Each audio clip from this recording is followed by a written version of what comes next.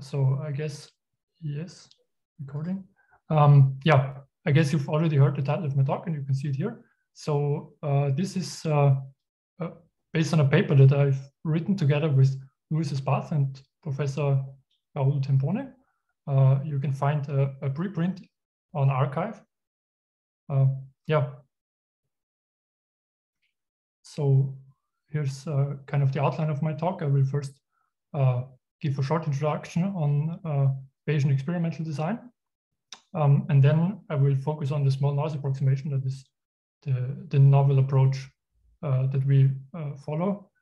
And then I will give expected information gain estimators. So we derive two estimators. For the expected information gain, I will introduce this quantity. Then I show numerical results. So basically, if you conduct an experiment, you can think of scientific experiments or whatever you may be doing. Then what you can do is you find a mathematical model that depends on parameters of interest that you wish to learn about. And then your data is given by this model plus noise. So we assume additive noise. Or in mathematical terms, now we have here the data Y is this mathematical model G, depending on the parameters of interest plus the noise.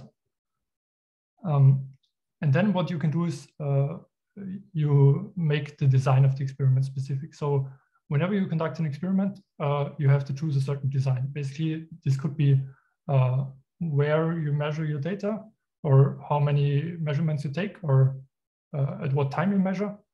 Whatever it is that you can choose beforehand is the design. And obviously, the data that you get will depend on this design, and you can optimize over it. So, for example, if you measure at the same spot 50 times and nowhere else, then chances are you won't really find interesting results. So clearly, you can choose an optimal design, and this is the task we will follow. But we make our lives slightly harder. We assume that the model not only depends on the parameters of interest, but also other parameters. And if the parameters are not of interest, they are called nuisance. So basically, they add to the overall uncertainty of the model. But we do not wish to minimize it, or we cannot minimize this uncertainty. So basically, yeah, as I said, we want to learn about the parameters of interest. So we want to gain information, but in terms of information theory, gaining information is the same thing as reducing uncertainty. So we can find an optimal design that reduces the uncertainty in the parameters of interest. But then if we found a design that also minimizes the uncertainty in the nuisance parameters, then this would compromise the optimal design for the parameters of interest. So we do not want to do this. But this means we have to deal with the nuisance parameters in some other way. Yeah, just to recap, so we not only do this experiment once, we do it multiple times with the same design, with the same setup. So then we get different noise, and this can help to reduce the noise that comes from the model. So this noise, basically the interpretation is, if you have a measurement device, then you know that if you measure at the same time, at the same spot multiple times, you get slightly different results because unfortunately nothing is perfect. Yeah, it is assumed that this noise is Gaussian and is independent for the model. So this covariance matrix you can see down here is assumed to be diagonal. Yeah, and the other quantities I already introduced. I'm sorry, a small question, Arved. So left-hand side in this equation depends on xi and right on xi, theta, phi. Is it because you integrate theta and phi, or? Yeah, that's right. That is basically the whole task. We have to integrate over theta and phi. Okay, good. And then if, yeah, are they all independent? Or the spaces, random spaces where xi, theta, and phi live? Yeah, are they orthogonal to each other, or it could be one big space? Or we did consider them to be independent. They're independent, yes? Yes, yes. Okay. I don't think maybe this could be done, but I would assume it makes life much more difficult. Thank you. Yeah, if anyone else has any questions or you have more questions, please just interrupt. I'm sorry, Nadir, are you recording this video? Maybe I miss, or you forgot to record? I had to confirm that the meeting was recorded. Yes, I am recording.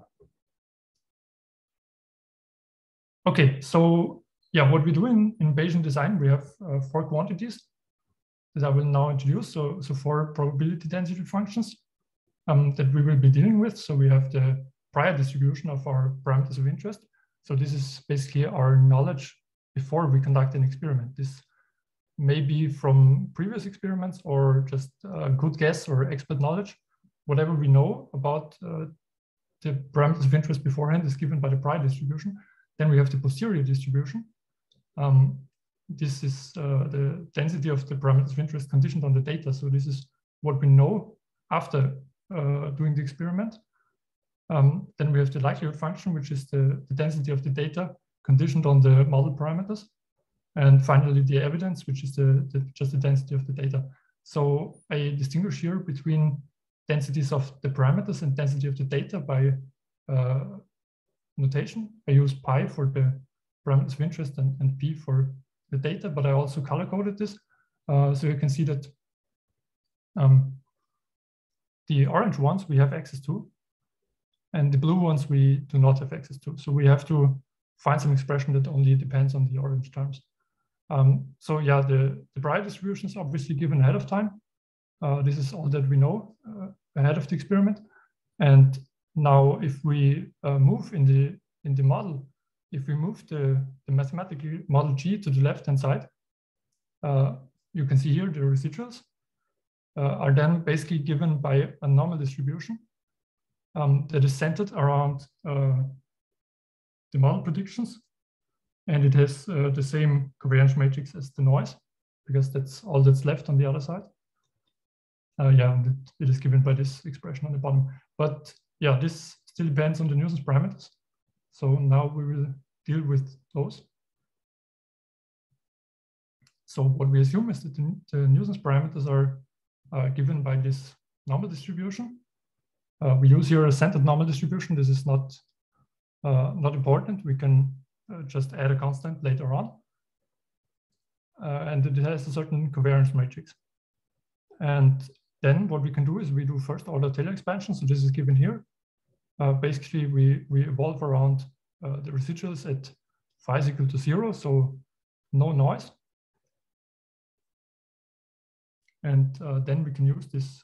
And what you see is, so we cut off the second order terms, but the first order term depends on 2 quantities. Basically, it's the gradient of the model with regard to the nuisance parameters. So this kind of expresses how much the model depends on the nuisance parameters and also the covariance here of the nuisance. So if both of those are fairly small, then we should be good. If one of them becomes big, then we run into trouble. So what we do now is we marginalize the nuisance parameters.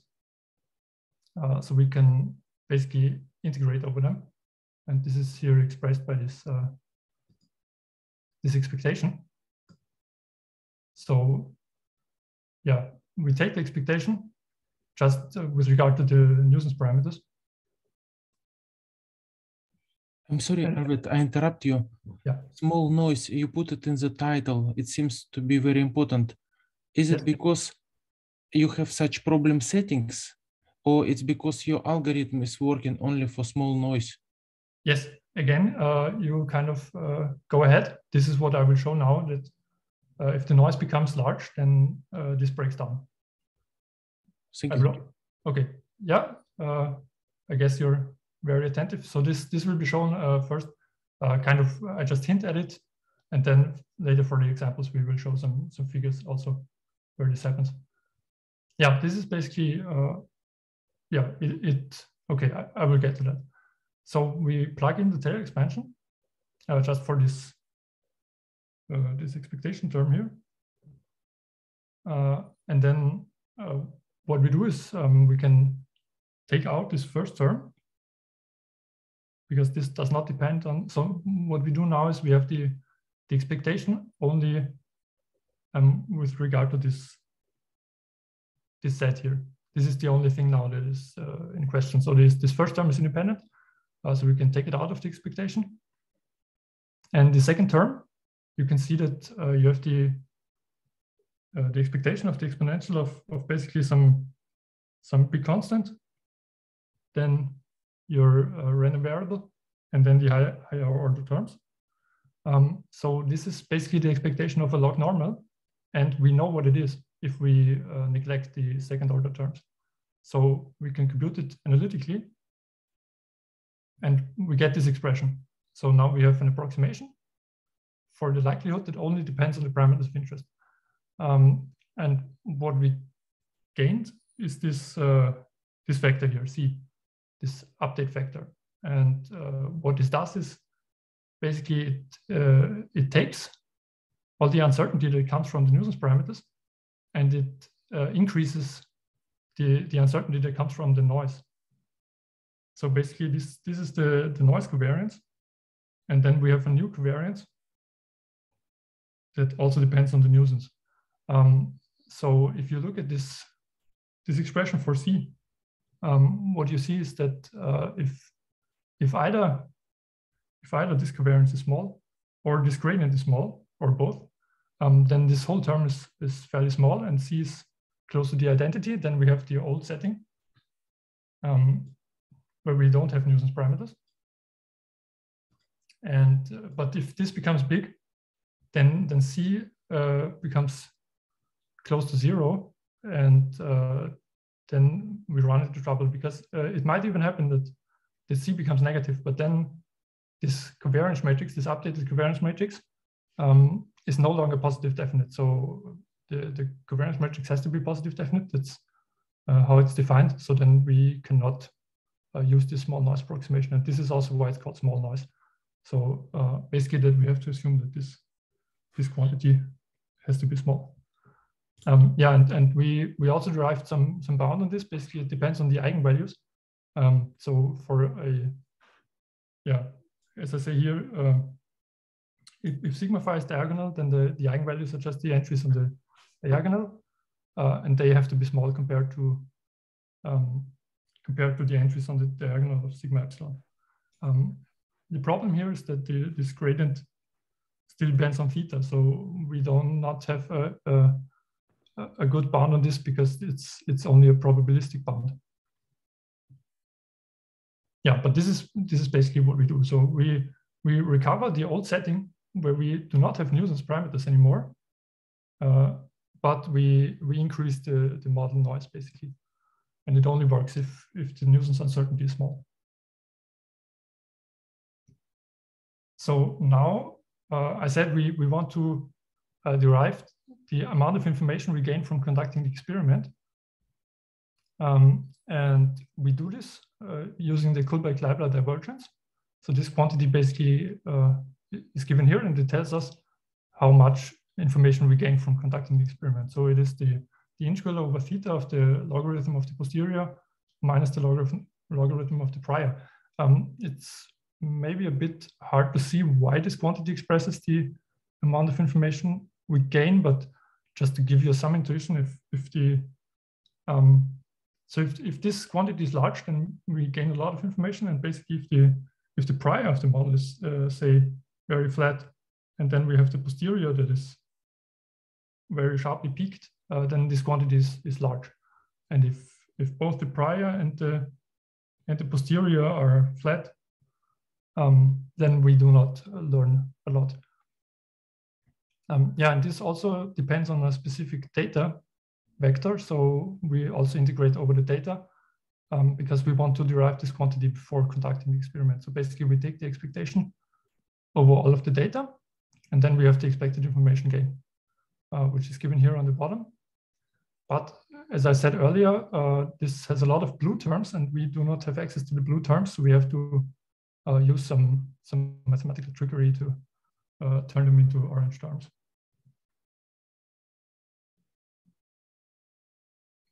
We do this using Bayes' theorem and the law of total probability. So first, this first equation here is Bayes' theorem, so that the posterior is given as the likelihood times the prior over the evidence.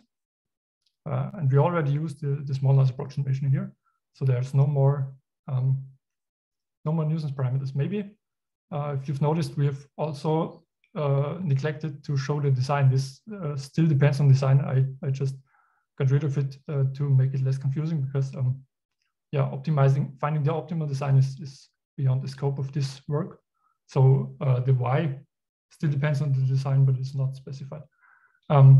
Yeah, as you can see here, so we still have one blue term left. So what we do is we condition on theta, and then we marginalize. So here in the denominator, we have only terms that we have access to, and I used here var theta just to distinguish it from the theta in the numerator. Yeah. So now we plug this into the expression for the EIG, and we get this quantity on the bottom. So this is now the amount of information we gain from conducting the experiment, only in terms we have access to. The problem with this quantity is that we have nested integrals. So maybe some of you have seen this before, maybe some of you have not. I'm not talking about these integrals. Those are just basically two integrals. One might consider them one higher dimensional integral. The problem is with this integral over theta and this integral over theta. And in between, we have this logarithm function, which is nonlinear. So for any nonlinear function here, this means that we have to basically do this in a nested setting. And also, we cannot typically integrate these analytically, so we have to use some approximation method.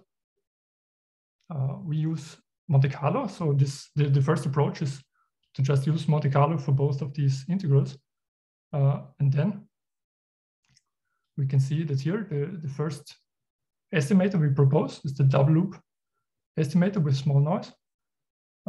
And you can see here that, yeah, for every outer loop, we have to solve a whole integral in the middle. So we have, for the outer loop, we have n samples. For the inner loop, we have m samples. And this, of course, means that the total samples is n times m. So this will get expensive quickly. So this is more expensive than just regular Monte Carlo. And I will show this. So yeah, for Monte Carlo, we can approximate any integral by drawing random samples from the appropriate probability distributions that I've given here on the bottom. And then, yeah, using a finite sum. And the more samples we use, the better the approximation.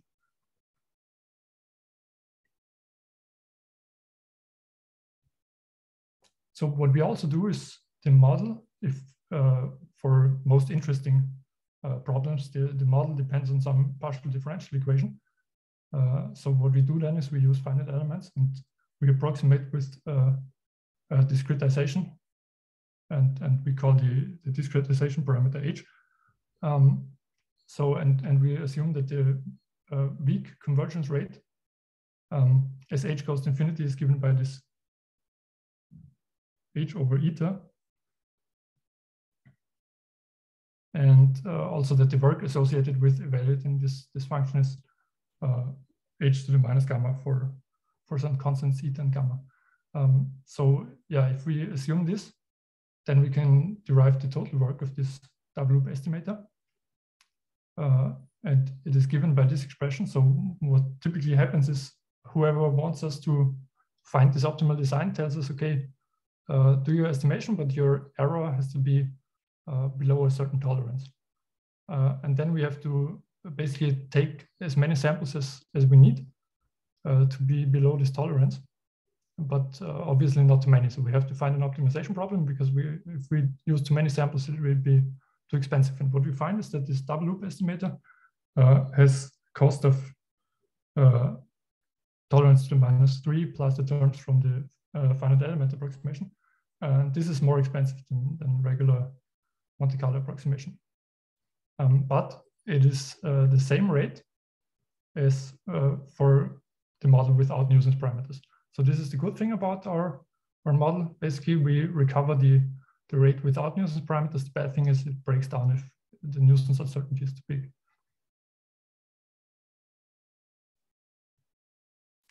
Yeah, how do we show this? We split the total error between the actual expected information gain and the estimator into a bias component and a statistical component. Yeah, basically this is just a triangle inequality. And then we introduce a splitting parameter and say the total tolerance has to be split between these two components.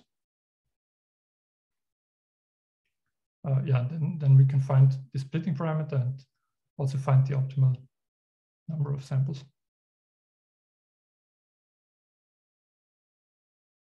And then we use the central limit theorem to replace the statistical bound by a variance bound, because this is easier to handle. So the central limit theorem tells us that the variance of our estimator is smaller than this tolerance with a probability 1 minus alpha. So yeah, we want to choose alpha small then. Typically that we have a 95% confidence bound. Yeah, and then this constancy alpha is given by the inverse CDF of the standard normal. Yeah, so what we do then is we plug everything in and we optimize the work that is given by the number of outer samples times the number of inner samples times the mesh discretization, so the work to evaluate the forward model once, with these bias and variance constraints. And doing this optimization, we find that the number of outer samples is of order tolerance to the -2. The number of inner samples tolerance to the -1, and the discretization is of the order tolerance to the eta, which is the weak rate of the PDE solver. And this, if we, yeah, then this gives us this aforementioned bound.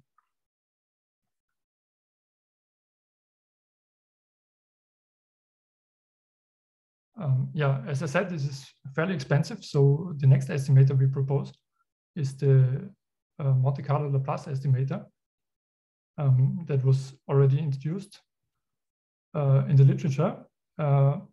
What we do here is we take a direct approximation of the posterior distribution.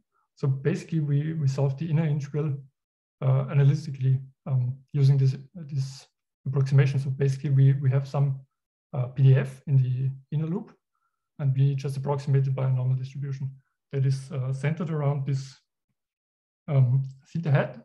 Theta hat is the map estimation, the maximum a posteriori estimation. So as you can see here, it only depends on known quantities. It again includes this update factor C and the prior distribution.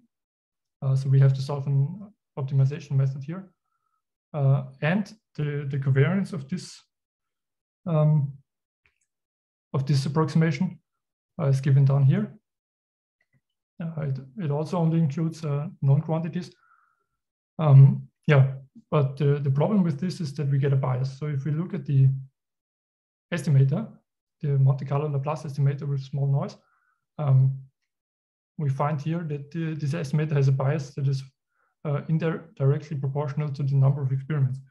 So I have not really talked about this. Yeah, basically, if you do the experiment more than once, then the noise, the additive noise decreases. But this is not in our control. So if whoever wants us to find this optimal design says they have no budget to do the experiment more than once, then we cannot use this estimator. For the other estimator, we can just increase the number of inner samples, and this is within our possibilities. Yeah, but if this does work, then we find that this is of order tolerance to the -2, basically. So we gain 1 order of magnitude, and then everything works fine. But what we also can do is we can use this posterior approximation, and we use it for importance sampling for the inner loop in the double loop estimator. So importance sampling is basically you you sample from a different distribution, and then you update that you still get the correct mean value. So you keep the mean of your approximation, so it is still unbiased, but you reduce the variance. So you need fewer samples, and this can be shown that we do not reduce the order, but we can reduce the constant factor in the number of samples. And this may still be a big thing. So now for our examples, first we show just a linear example. It is fairly straightforward. The model is just given by this factor matrix, and we multiply with the parameters. And then we assume the following distribution. So the noise is a centered normal distribution. The parameters of interest are centered around this vector E here. And the nuisance parameters are also given by centered normal distribution with some standard deviation sigma phi. And what we find then is that if sigma phi is larger than 10 to the minus 8, the small noise approximation breaks down. And yeah, this is already fairly small. And yeah, you can see here what happens. So if the nuisance uncertainty is small, everything is fine, everything works. But then if it passes a certain threshold, suddenly we lose a lot of information. And this is already the bound here on the right. If we go any further, if we increase the nuisance uncertainty, the updated covariance matrix loses positive definiteness, and we do not get anything anymore.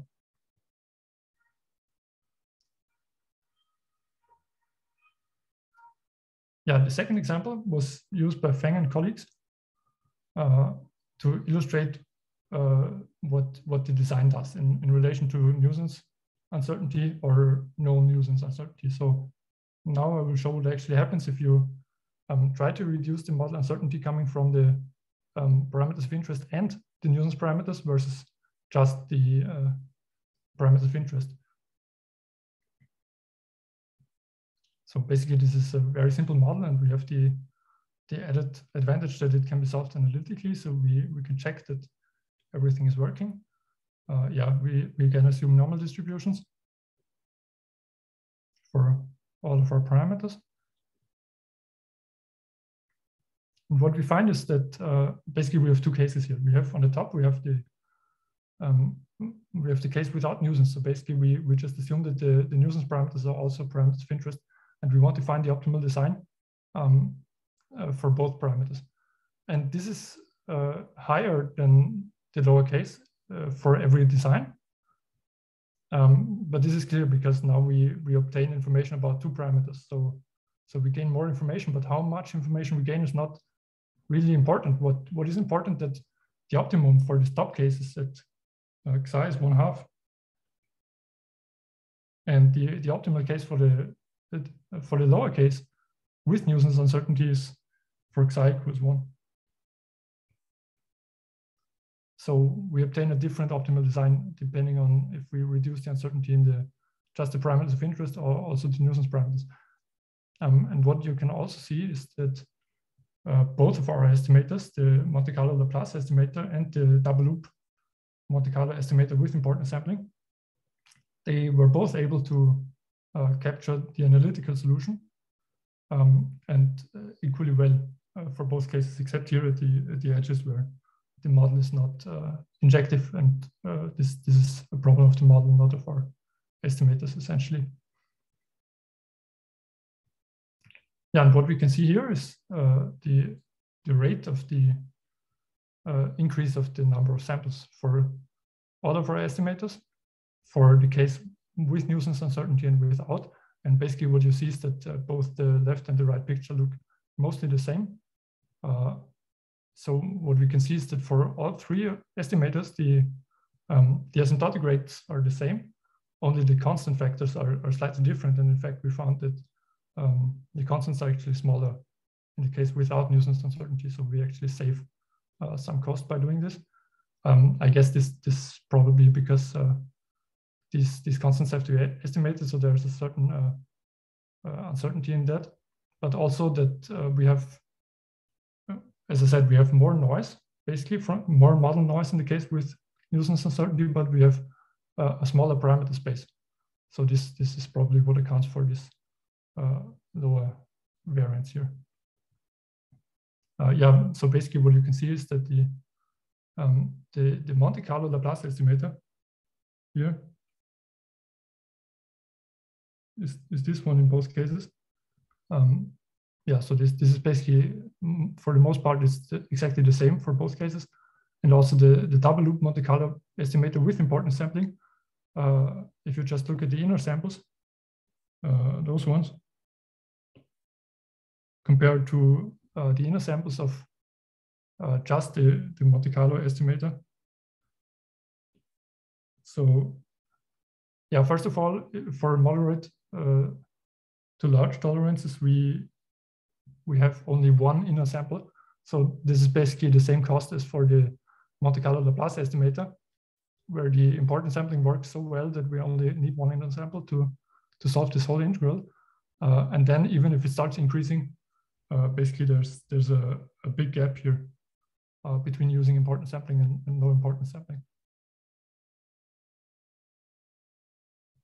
And the third example is where we show that we can also practically apply this small noise approximation. So we use electrical impedance tomography.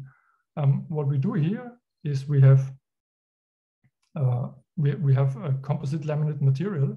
So basically we have two plies glued together, and these plies have a fiber structure. So basically they consist of fibers with a certain angle, and they are non-isotropic. So electric current is conducted better along the direction of the fibers and worse transversal to the fibers. So if we attach electrodes to this material and send electric current through the material and then measure the outcome, we can recover this fiber angle. And this is what we do. So the angle of the fibers is the parameter of interest in both plies.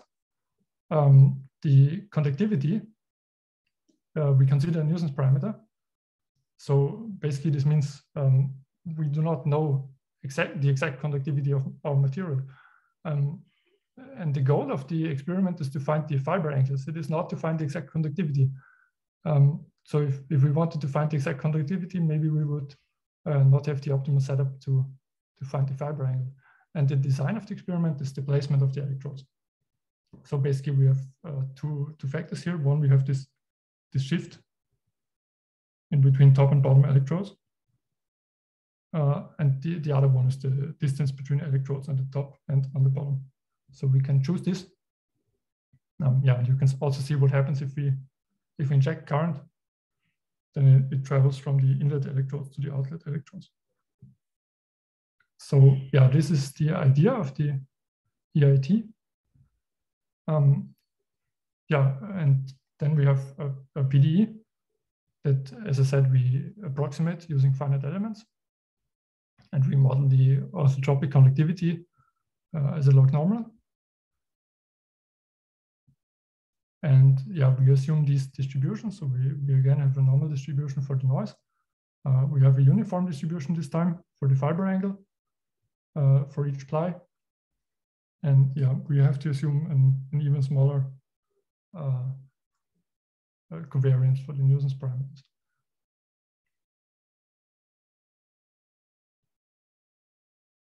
But what we find is, so first of all, the optimal design depends.